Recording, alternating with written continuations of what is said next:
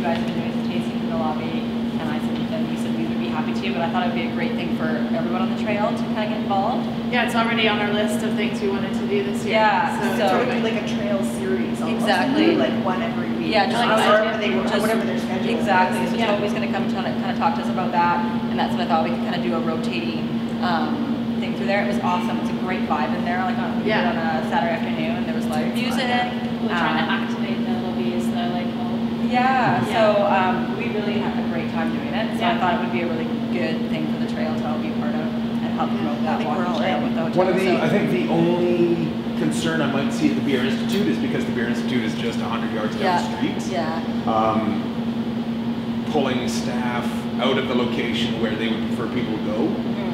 But I might be able to get staff in there with signage and sort of talk about the BI. Yeah. But in terms of a full tasting, because showcasing the BI with tank to tap beer, doing a tasting with the beer in the lobby sort of takes away from what the Beer Institute is all Fair about. enough, and as long as it's like if you wanted to bring something in to promote, to say, hey, you can come down. But again, that's just off the top of my head. I'll I feel throw like it you at just gave Scott's them and a sip, and then you were like, you can get more just down there. And that's all we were doing. We were just giving it a sip and sort of explaining that what we do and what we're about.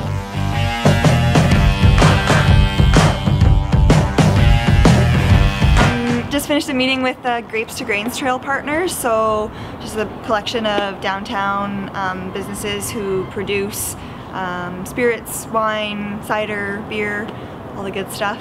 And we just work together to promote each other's businesses and tasting rooms and downtown Kelowna. So we just had one of our sort of regular meetings to go over a few things, plan a few things, and that's it. Are you close tonight, or could you blow my mind?